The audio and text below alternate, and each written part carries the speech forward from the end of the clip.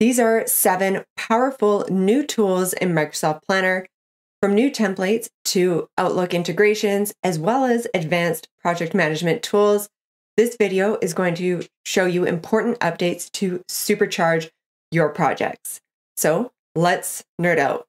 A quick note before we get started is that I will be using the Planner within Microsoft Teams, as some of these features are not yet available for the browser version. Additionally, I have a basic version of Microsoft Planner, but I do have a 365 Copilot license, and I will be highlighting licenses where possible throughout the tutorial. Number 1 is new templates for users with Planner Premium or a 365 Copilot license. So if we go New Plan, then users with a Planner Premium license will see additional templates here, such as Event Planning or Training Plan or Sprint Retrospective. And then for users with a 365 Copilot license, you will see the Plan with Project Manager. This is a new feature in public preview, and we will dive into that a little bit later in the tutorial.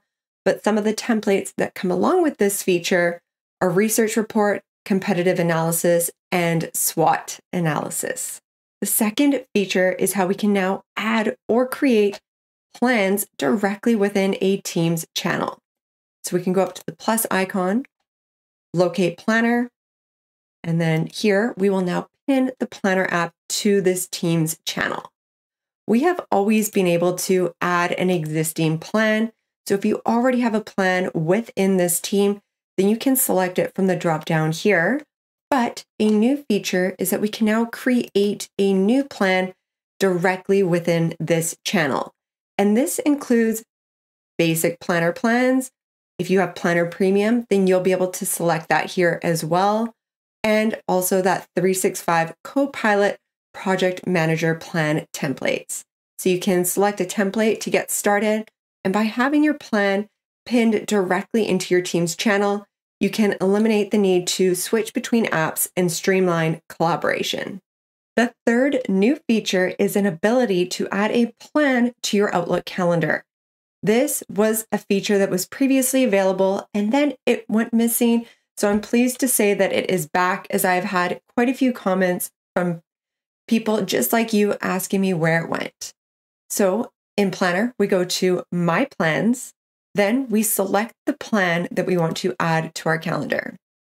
From this drop-down caret, you go Add Plan to Outlook Calendar. Now, I wanted to note here that if you are a team member, then this will not be available to you right away, in which case the team owner will need to follow these steps, and then the link can be available and shared with others. So if we select the link, then we want to go Publish and Share with anyone. Now, again, this is quite important because when you toggle this on, then anybody with this link can access the plan within Outlook Calendar. So you just want to be mindful about who and where you share this link with. Just going to click anywhere in here, go Control A and Control C, and then now we will go into Outlook. Within Outlook, we want to be on the calendar, and then we can go Add Calendar. From here, we go Subscribe from Web, and then we can just paste that URL in here. We can give it a name, so I will call this Pet Wash, and then we can select a color. I'm quite happy with the default, and we can go and select a charm as well. At the bottom here, if you have multiple accounts, then you can select the specified account below. Otherwise, we can import. Once your plan has been added, then you will be able to select it from one of the drop-downs on the left-hand side here. And then you can toggle between the different dates to view all of the tasks that have been assigned a date. To view more details of the task, we can click on the task, expand it, and then we can go open the task in Planner.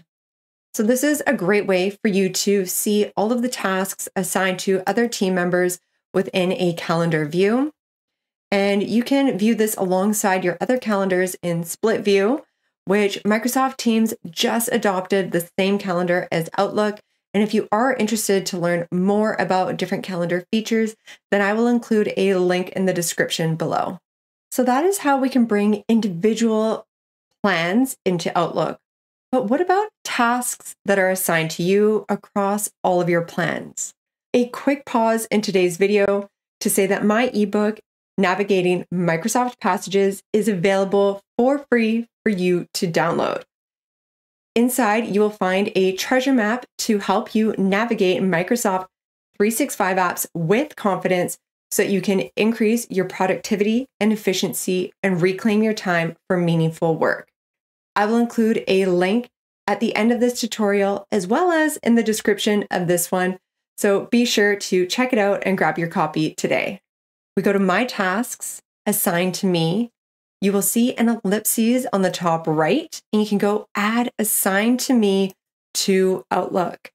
This will be a similar experience to what we just saw, allowing you to view a task that have been assigned to you across your other calendars. Number 5 is available to users with a Copilot 365 add-on license. I will be doing a whole other tutorial on using Copilot within Planner, but this is pretty cool. So if we go New Plan, then we will see this Project Manager templates. It's in preview, but it is public preview, so I would recommend checking it out. Let's select this SWOT analysis template and go Use Template. We will give our plan a name and assign it to a group. And I'm also going to add it to my pin plans so that it will show up on the left navigation for easy access. So we will go and create. So here we are in that Project Manager view. There are some familiar tabs at the top here, such as Grid View, Board View, and Charts, but we have some new ones like Whiteboard and Loop, as well as Goals, which is actually part of Premium plans. So this at the top here is our prompt to start to create our plan. I'm going to update this to make it appropriate to our dog boarding facilities. And then now I'm going to ask it to regenerate the tasks. We just need to confirm that this will delete the existing ones. And it's now going to regenerate tasks based on our revised prompt. So now these tasks have been regenerated based on our prompt, and we can see that they are now relevant to the dog boarding industry. Now, if we want to go assign all of these to the project manager, then the project manager is going to start to work through each of these tasks and get them started for us, which is so great. Sometimes you get handed a project or a task that's a part of a project and you just don't know where to even get started. So project manager is going to get started for us. We can see in the status column that we have in progress and the rest of these are queued. So it does take a little bit of time to project manager to work through each of these.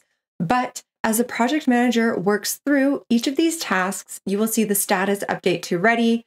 This one is in progress and the others are queued. So if we open this up in Board View, then we can see that this is grouped by project manager. And we can see that these tasks here are ready. So if we expand a task card, then we can scroll on down and we will see that Project Manager has added a loop page with some information to get us started on this task. When we close out of here, you can access all of those loop pages in a loop workspace in this loop tab here. So Project Manager is a great way to kickstart your projects. Once they're ready, then you can assign the tasks to other team members. New feature number 6 is how we can reorder our columns in Grid View by simply dragging and dropping them. To be released soon is that we will soon be able to hide columns in order to customize our view and see which information we want to see. This is available in Grid View in both My Day as well as in My Tasks. Again, we can drag and drop them and reorder them as we see fit. In addition to being able to reorder our columns, we now have a completely new view available in My Day and My Tasks, which is Board View. And this allows us to visualize our tasks. And currently we are grouping these by progress. So as you work through your tasks throughout the day, you can simply drag them and drop them to your new progress locations. And when we switch over to my tasks, we will see that that board view is sticky and we are grouping our tasks by progress. But one time somebody commented on my video asking if there was a way to organize our tasks so they didn't show up as a jumbled mess in grid view, and board view is the answer. What you want to do is go to group by, and we're going to change this to plan. So just note that I am on all here. So all of my tasks are here. And this is super cool because this books is actually a list in Microsoft To Do, which has synced over, as well as our flagged emails. And if we scroll along the bottom here, there is a little bar and you will see all of your tasks grouped by plans. Now this board view is available in all of these filters as well. So if you just want to view your private tasks, your assigned to me, or your flagged emails, then you can do that as well.